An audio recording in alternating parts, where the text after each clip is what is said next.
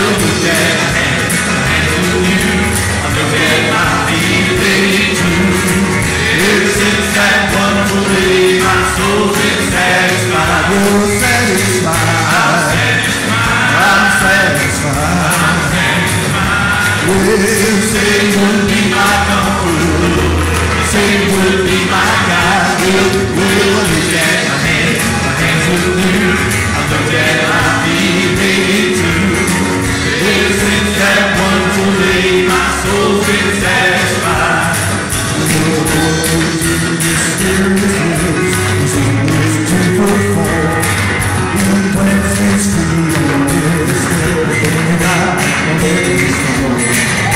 Fix my feet from running boards and open it wide. Fix my tongue so I can say, praise God, I'm satisfied. Oh, satisfied. I'm satisfied. Well, Satan would be my comfort. Oh, Satan would be my guide. Well, look at my hands with you. Look at my feet, they too. Ever since that wonderful day, my soul's been satisfied. Well, it was way out under the valley, boys. I was wondering all along. It was very well when Jesus said, okay, oh, he's on. Well, he put his arms all around me and pulled us to his side.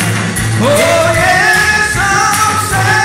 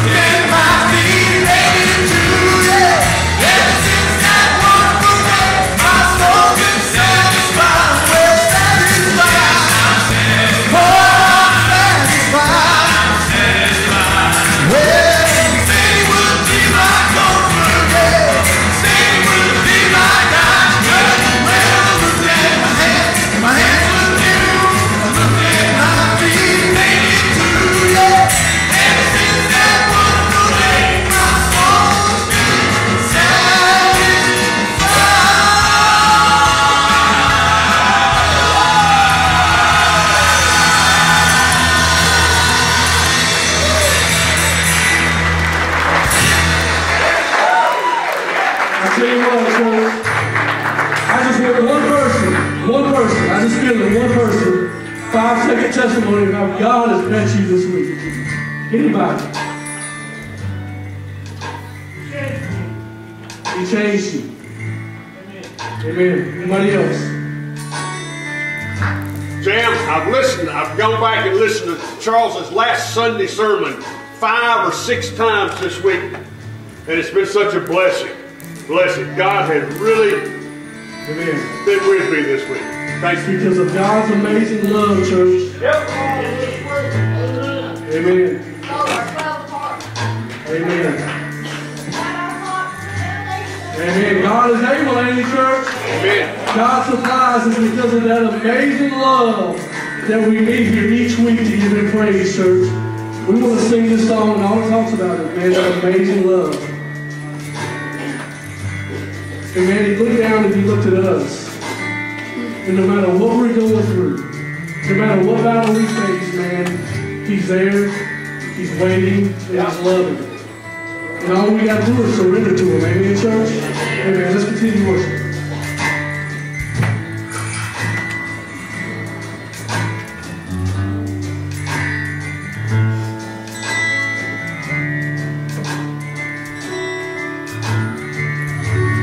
I'm forgiven because you were forsaken.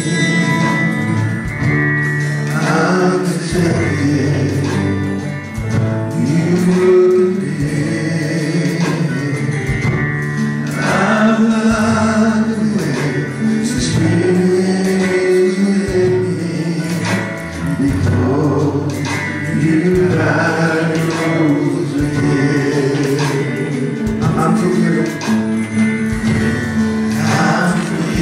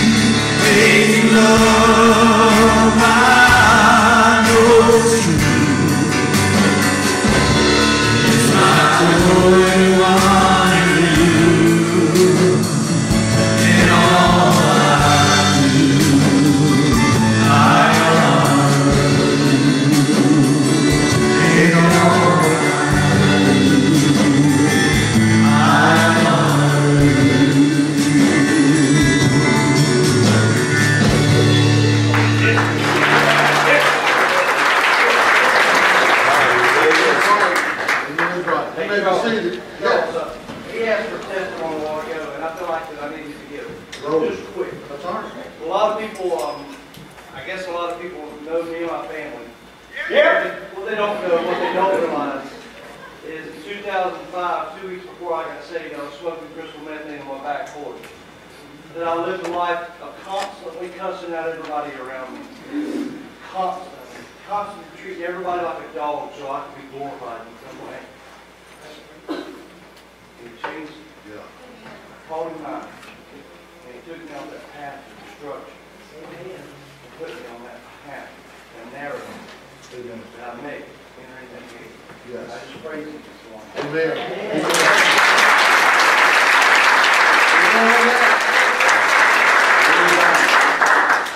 All right. Thank you for the testimony. Everybody all right this morning? Oh, yeah. It's good to see you. Can y'all hear me all right? That's what I'm talking about.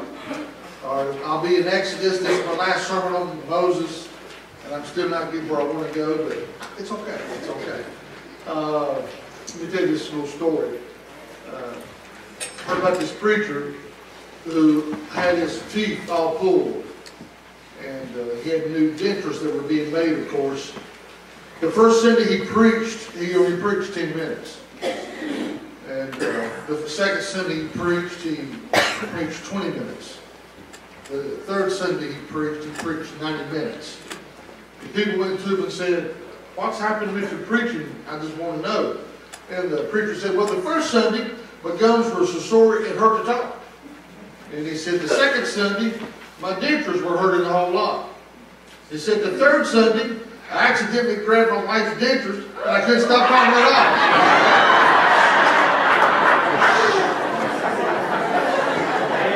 Amen.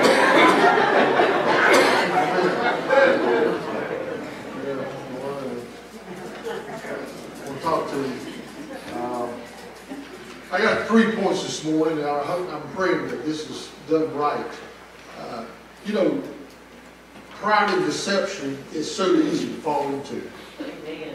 It's easy. And before we know it, we're there. So I got 3 points. Point number 1 is real simple. Success is very dangerous. It's not the failures in life that can mess you up. It's the success in life. And as I've said the past 2 weeks, the most dangerous person in the world is a person that's talented, successful, knows what's going on. They're very dangerous. The reason you're very dangerous, or we're very dangerous, is that it's at that time we're most prone to messing up.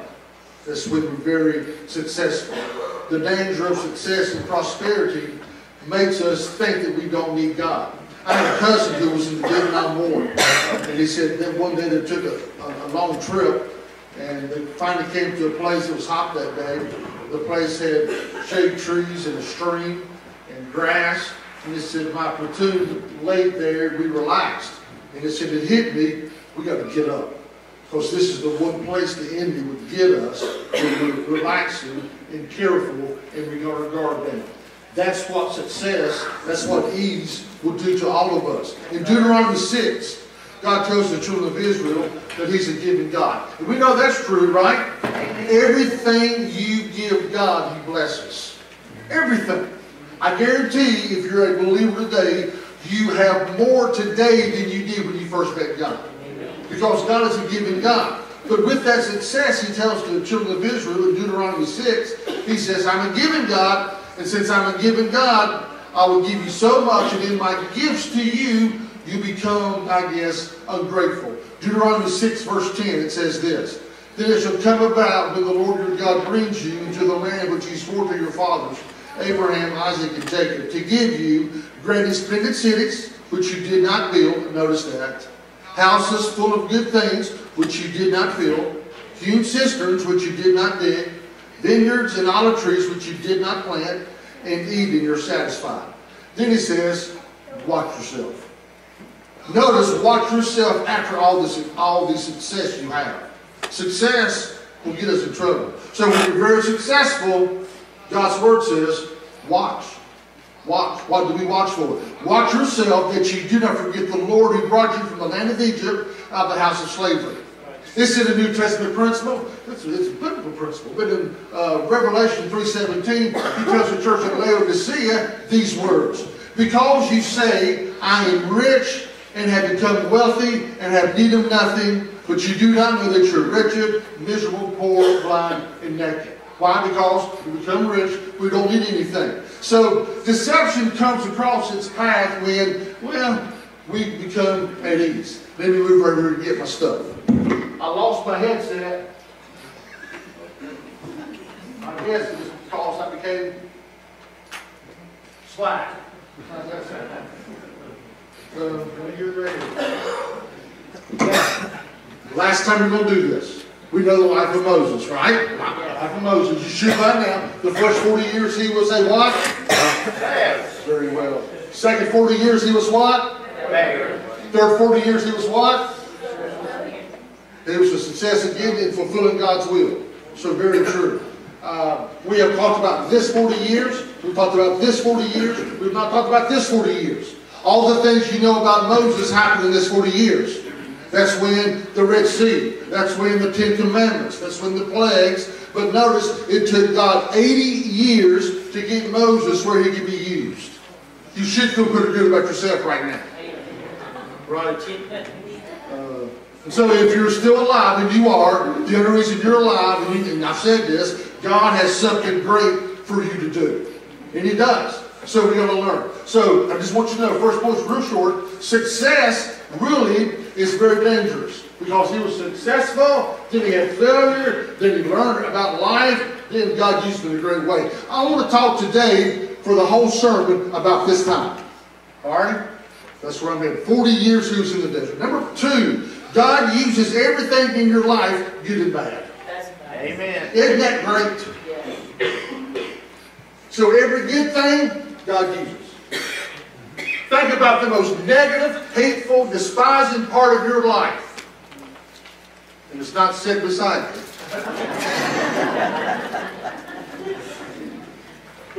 But God uses it. You know, he'll use all the negative stuff, all the bad stuff in your life. Now think about that. The greatest hurt in your life, it becomes the greatest part of healing in your life. Your greatest pain, and think about in your life where your greatest pain has been. Your greatest difficulty. The thing that hurts you the worst. That's where God wants to use you the best. But many times we look at it and we say, I hate that time of my life. Well, see, that's a victim mindset. We're not victims, we're victims. Amen? So God wants to take the worst part of your life. And if you let him, he'll take it, and that will be the place you will minister the best from. It's like this. No one can minister like a person who's been there. The person that can help a person with addiction is someone who's been addicted. He's the guy that can go to that person that's hooked on drugs, that's an alcoholic, and this guy's been set free by the power of God. Well, listen, he can relate with that person, and he can help that person better than anybody else. He's been there, but he's been set free from it, and he's learned. So he knows what they're going through. The person that has been through the death of a child. I can't talk to him. But I'm going to find someone who's had the death of a child and say, listen, go see this person if they've come through that and been healed from it. So if you have been healed from that bad part of your life, God can take the worst part of your life and use it as a minister. And your worst part of your life is where you will minister the best. Amen. Not only that, but this game, I mean, nobody can talk to a stroke victim the way I can. And I know.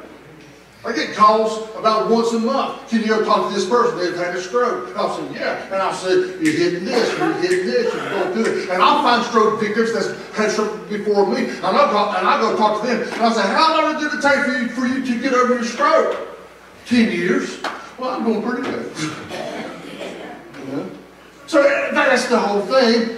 So that's where I want to go. Two people can go through the same situation. You heard me say this. One will come out better, the other come out better.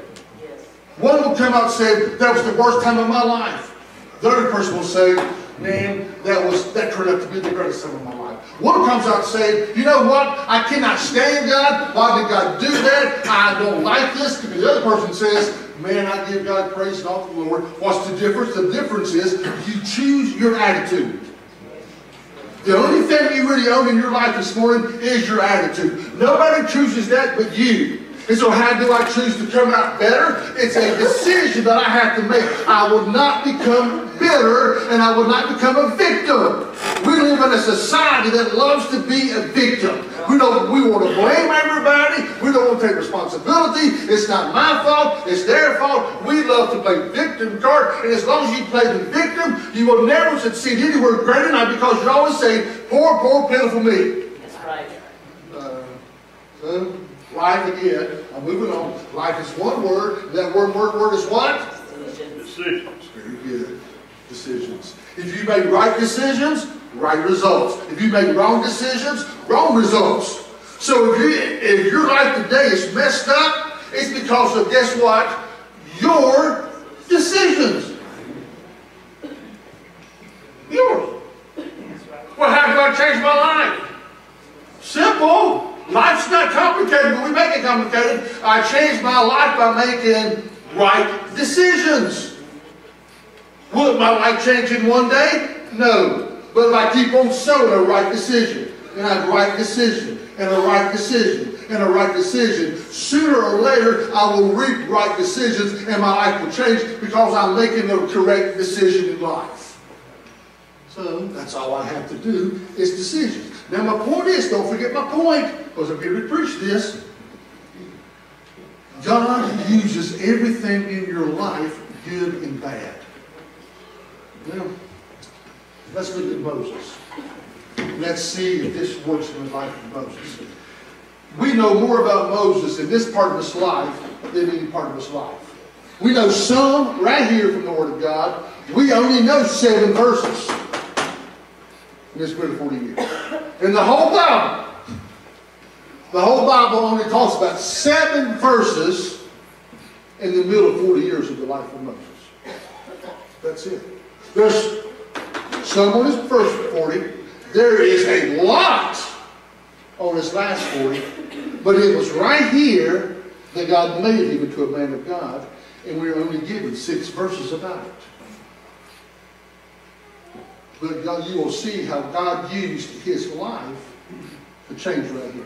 I'm going to ask you some questions. You ready? In the last 40 years of Moses' life, would he be made fun of? Answer is what? Would he be hated by people? The answer is what? Yes. Would he be betrayed? Yes. Would he be accused? Yes. Would he be lonely? Yes. What do you think he could handle it? Yes. Why? Because he learned all of that stuff right here. Well, that's not all. For the past 40 years of Moses' life, he's been in the desert. And so in the desert, here's what he learned. He knew the terrain. He knew the mountain passes. He knew the watering holes. He knew it all. So when he would lead the children of Israel out of the desert, out of Egypt, they would go into the same desert. Do you think he would need to know where the mountain passes were?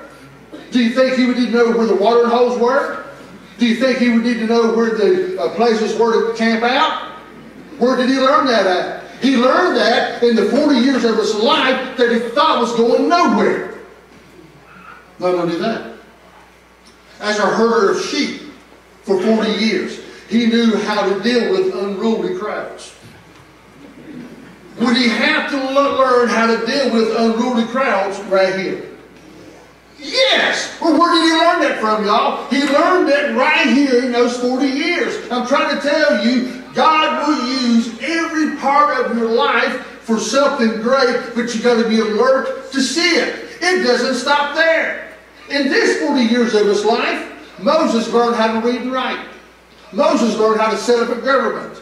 Moses learned how to legislate. Moses learned how to be a leader. Do you think he would know how to read and write when he has a brand new nation named Israel? Do you think he would know how to read and write? Do you think he would know how to set up a government? Do you think he would know how to legislate? Yes, but where did he learn that? He learned it in the first 40 years of his life. I'm telling you, God can use every part of your life for something phenomenal, but the problem with most people is that they go through life and they say something like this: well, that messed me up. If it hadn't been for that part of my life, if that's not right, you got to say, wake up! I'm trying to use that part of your life to help you in the future for something better, but all you do is moan about it. All you do is complain about it. All you do is say I'm the victim all the time, and I can use you for great things. I can use all the good things and the bad things in your life to make you something phenomenal. And we all know about the deeds of Moses, but these things would not have happened to Moses if he hadn't been for these 80 years of his life that he learned something. Are you with me? Yes. And most people go through life and they don't see it. But right here's a great example how God used all that time of his life to do something. It's like this. Life is a classroom. Amen. Right? And every day is a class. And sometimes we fail, sometimes we pass. We live in what I call a microwave culture. Now, I'm 57. Love it. I wouldn't go back to be 15 for nothing in the world. Thank God for 57.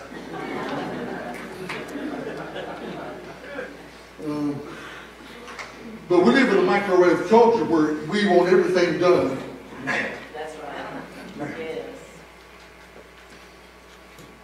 We don't have patience. I can remember. It used to. I haven't ate any popcorn. Well, I have ate popcorn, but my favorite time it used to be at 9 o'clock at night. Man, glory to God. A bowl of Fruit Loops with a gallon of milk and everything else. I haven't had any Fruit Loops since I had this stroke. I just don't eat past it. I don't try to eat past 7 o'clock. And Sun-Kissed. Man, I love that drink. I haven't had one Sun-Kissed. Popcorn. I used to eat popcorn every night late. I could put that bag of popcorn in the microwave in 45 seconds. Lord, it's gone. It's already here. I remember in the 70s having to get out a frying pan, put oil in it, and warm it up, and it would take me 20 to 30 minutes to get some popcorn fixed. Remember that? Yeah. Do y'all remember? Of course, you have no clue what I'm talking about. You do, sister. You used to turn the TV on, and it was a white dot in the middle. The TV had to warm up. Right? So you turn the TV on, and you say, you know, about 2 minutes. And you would sit there, and you had enough time to go use the bathroom and everything else. Come back. It just came on. But it took 2 minutes to warm that TV up. Wasn't that big of a deal. Used to make phone calls. Now, the phones we have, I hit one button. Call so-and-so. Or in fact, I just got to say, call so-and-so. Who does that thing sometimes? It's pretty bad when I get frustrated with a machine. I said so-and-so. Who? Anyway. But back in the day, my phone number in the 70s was area code 919-668-2359. But you have to dial it this way.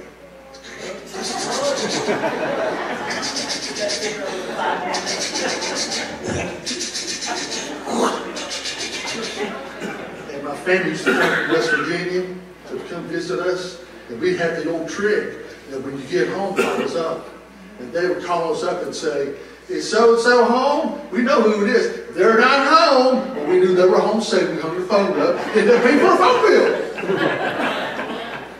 Back in the day, microwave culture. See, we want God to make us into the person that God wants us to be. Yes. Like that. And it don't take like that. Don't you believe that God can change your circumstance just like that? Amen. He can he? Yes. But he can't change you.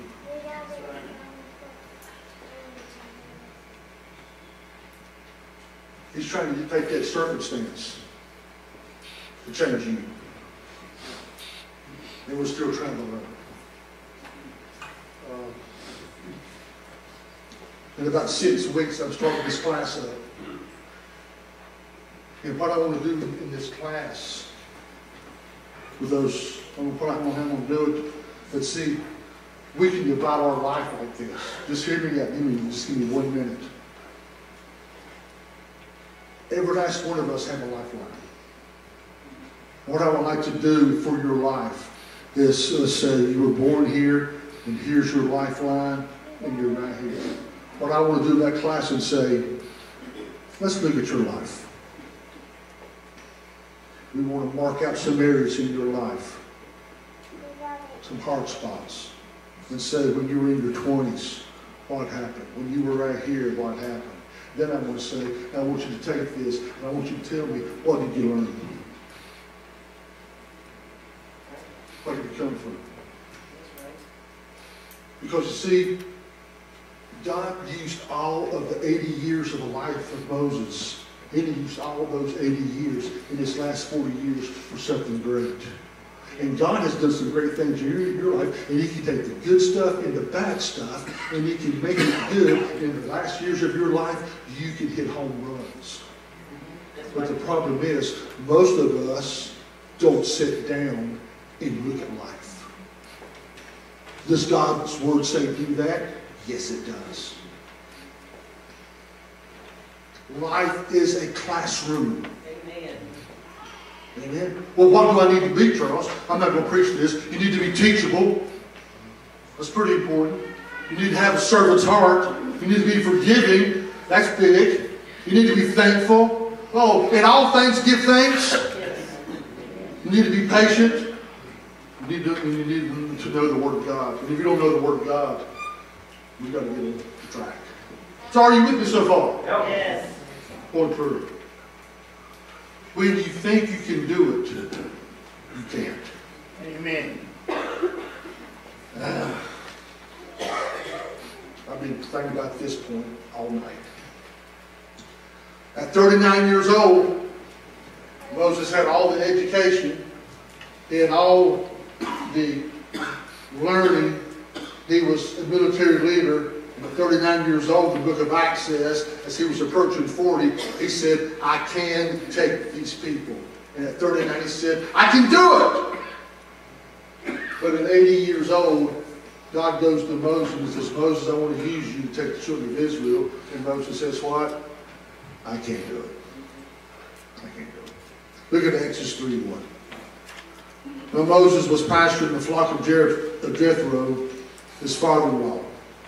Once again, when you're 80 years old, and you're living with your father-in-law and taking care of the sheep, we got a problem. But the priest of Midian, and he led the flock to the west side of the wilderness to the mountain of God. I said last week, I'll just say it briefly, can you imagine a friend of Moses in college driving up in a 1500 BC 4-horsepower chariot, and he looks at Moses, and he says, Moses, and he sees Moses, he's got shaggy hair, and his face is wind-beaten and sun-beaten, and he's got a beard, and it's matted down, and maybe this looks bad, shabby clothes, and he looks at Moses, and he says, Moses, what do you do for a living? And Moses says, I'm a shepherd. Oh, so these are your sheep? No. Well, whose are they? My father-in-law. Moses, where do you live? I live with my father-in-law. You're kidding. Moses, at 40 years old, you had education, you had talent, you had charisma, you were a can't miss, you were going to be phenomenal, and you're living with your father-in-law? Yeah. If people were to see Moses at 80 years old, they would have said, look at that bum.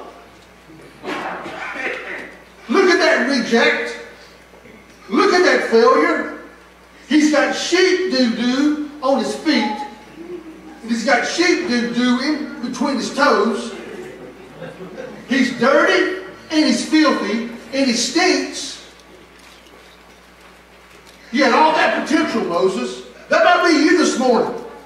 You might be in a mess in your life. You might be saying, man, I'm in the worst part of my life ever. But let me tell you something.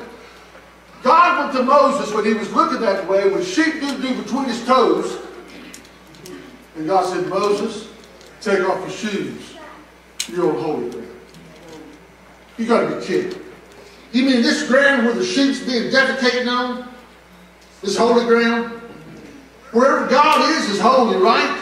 And see, when God steps into your mess, he will transform your mess into a message.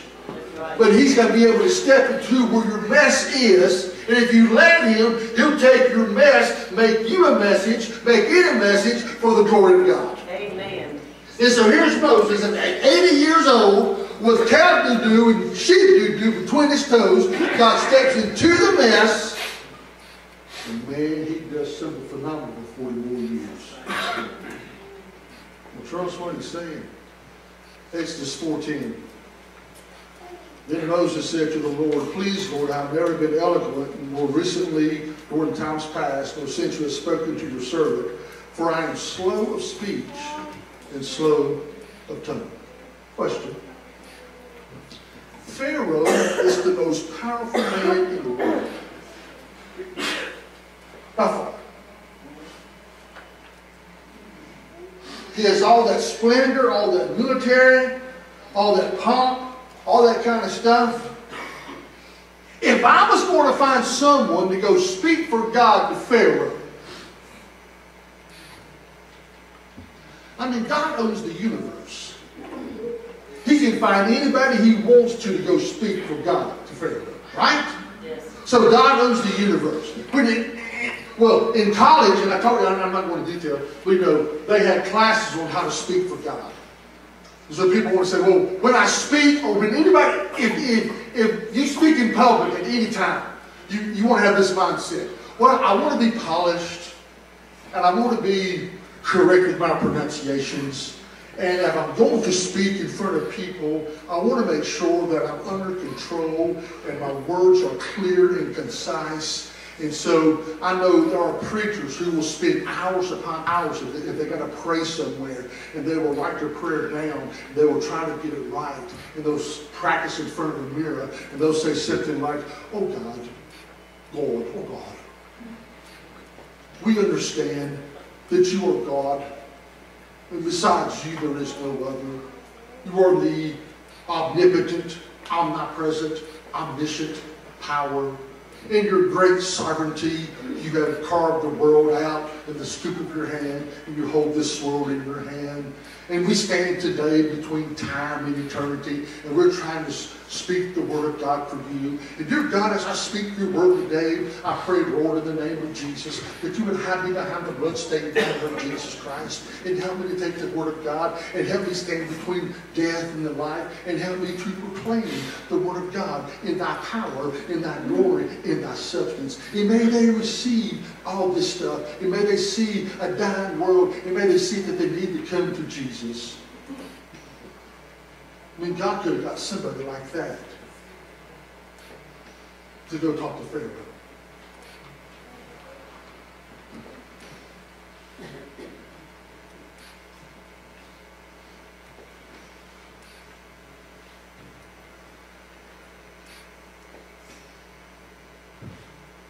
God owns the universe.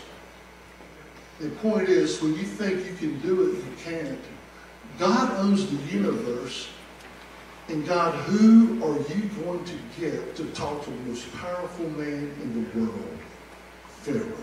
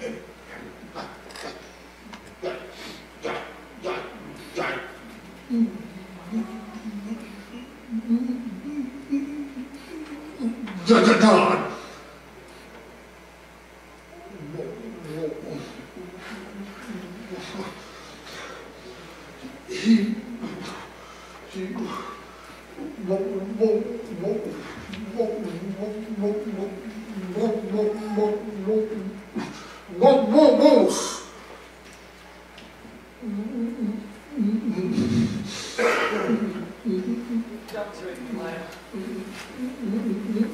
me to,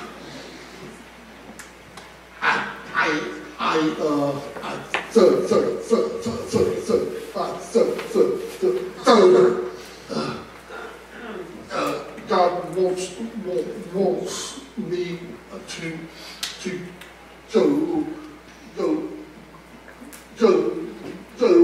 go before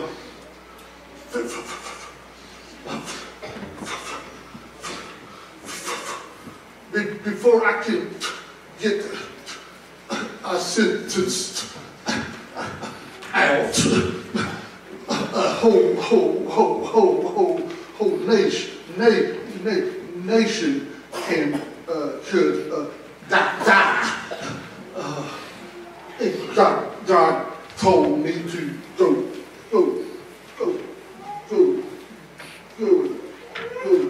talk to Pharaoh.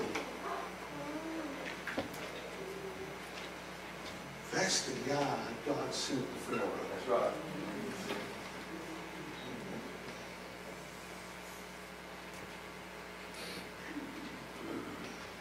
That guy. He didn't send this guy. He sent this guy. Did you know why? Because Moses knew he couldn't do it.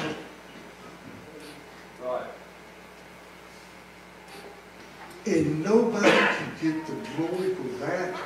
Certainly not Moses. Only God can get the glory for that. So Charles Moses, when you think you can preach, you've missed the boat. Mike Huffman, when you think you can sing, you missed the boat. When you think you got to sing, you missed the boat. When you think I can play something, oh, I can play it, you missed the boat. When you think you're real talented, you missed the boat. When you think you got something to offer, you missed the boat. When you think you're something, you missed the boat. When you think you're needed, you missed the boat. When you think you're important, you missed the boat. When you think they need you, you missed the boat. When you think you can't be replaced, you missed the boat. When you think you're the most important thing in Randolph, Davidson, Guilford, North Carolina, you missed the boat. When you think they can't make it without you, you missed the boat.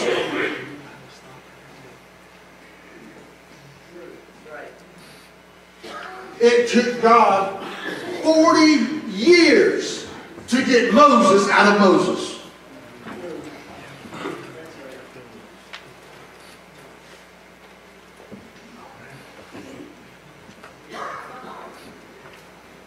I haven't even noticed. In fact, is this the New Testament principle? Oh yeah. Paul says in 1 Corinthians, he didn't choose not many mighty people, not many eloquent, not many rich or powerful. He chose the weak and the despised for the glory of God. Amen. I would actually say this. It is probably a prerequisite that you must feel inadequate before you can be used by God. If you think you can do it, you can't be used. I mean, you can be used. Here's what will happen. Can I ask you something? I got one minute. Why don't people talk about Jesus? Now you're looking at me like, start studying. We don't talk about Jesus. I'm not on Facebook anymore or social media. When I was, you know what people talked about? Themselves, and they talk about the church. Foster Street's got this going on. Journey's got this going on. First Baptist's got this going on. And we got this going on. Well, last I recall, Foster Street didn't save anybody. Journey didn't save anybody. C4 didn't save anybody. But we don't talk about Jesus. We'll talk about the church, but not about Jesus. Do you know why we don't talk about Jesus? Because we want pride. Look what I'm doing. Look what I'm up to. Look where I go. It's about what I'm doing. It's about me. It's about me. Or you don't have a walk with God. So you talk about, and if you talk about Jesus, do you know what will happen? They won't say much to you if you talk about Foster Street or you talk about C4 or talk about Journey. But you start talking about Jesus, they'll say you're a fanatic. They'll say you're crazy. They'll say you've gone too far. Don't talk about, but see, we need to talk about Jesus. Who gives a rip about Foster Street? Who gives a rip about Journey? It's not about this church. It's about Jesus Christ, the Son of God. Yep. If there's anything beautiful about this church, it's Jesus. Anything beautiful about you, it's Jesus. It's just Jesus in the morning, Jesus at noon, Jesus at night, Jesus, Jesus, Jesus. Right. But see, we want to be puffed up. We want to be looked at. We want to be patted on the back so bad that we won't talk about what we're doing. No. Paul says, Moses said, talk about Jesus. Amen? Yeah. Are y'all with me? Yeah. Closing. The bottom of your nose. I'm not going to preach, I'm just going to read this. Proud people, broken people. Proud people focus on the affairs of others. They'll say, look at them, look at them, look at them. Broken people are overwhelmed by their own need. Proud people desire to be served. What can you do for me? Help me. It's about me, but broken people, they love to serve others.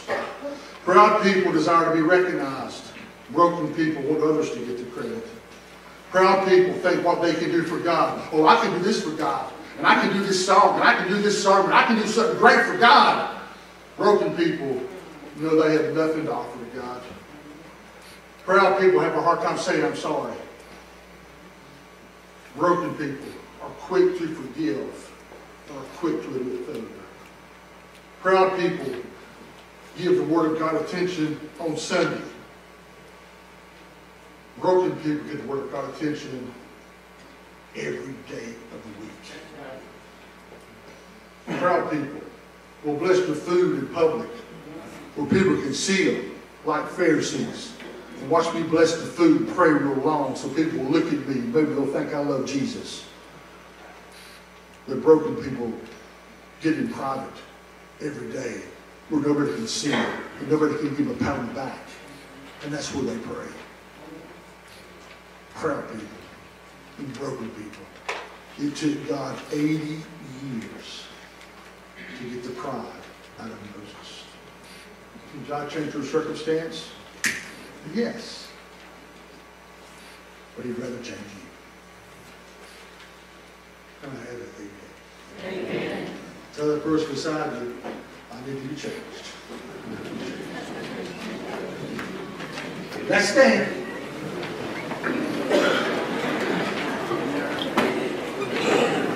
Well, good morning. Good to see you.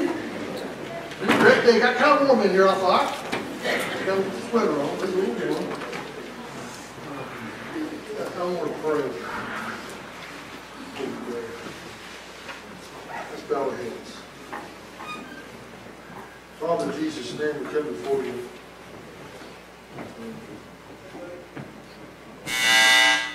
Now, what I want you to do? I just want to do something last week.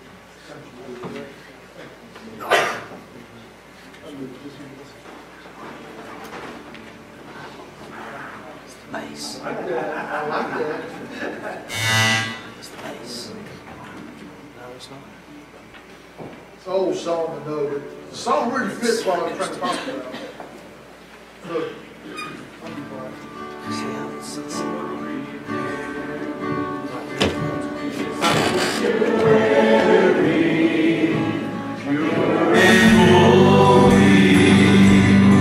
Tried and true.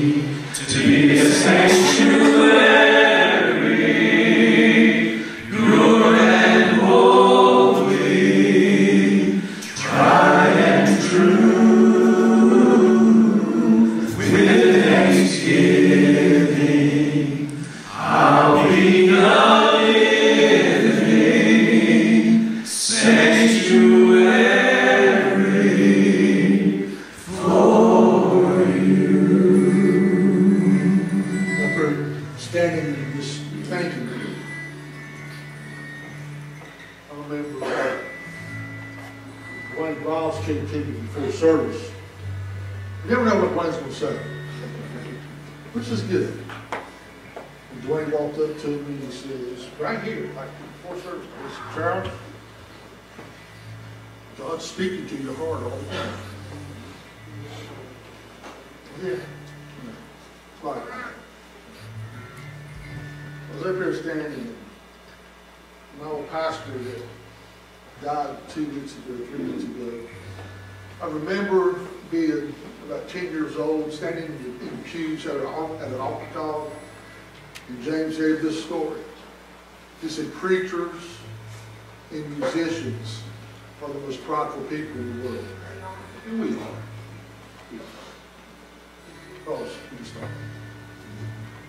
He said he was at a pastor's conference and was packed out, and the evangelist gave a pastor to the preachers, and he said a preacher from Korea walked down from the balcony, went to the front of the platform, and had a piece of chalk in his pocket for some reason. And he stood, he got the piece of chalk out, and drew a circle.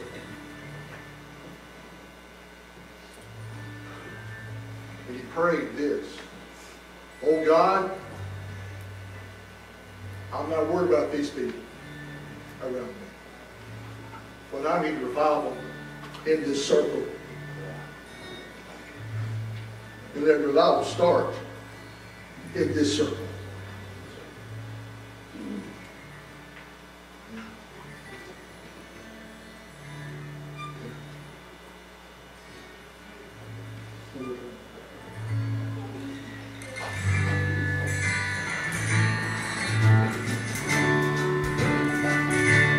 Lord, prepare me to be a sanctuary,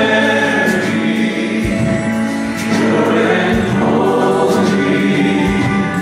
tried and true. With thanksgiving, I'll be a living sanctuary.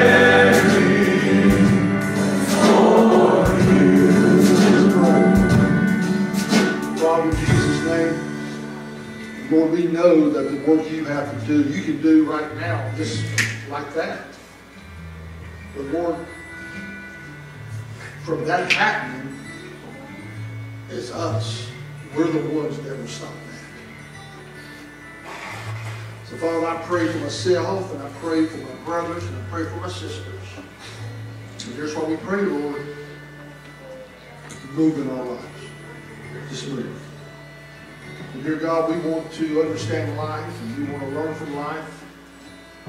We want to impact this world for the glory of God. So Lord, help us. Remember, we're just dust. But dear God, you can do more in our life in 1 second through the power of the Holy Spirit than we can do in our whole lifetime. So help us, Holy Spirit.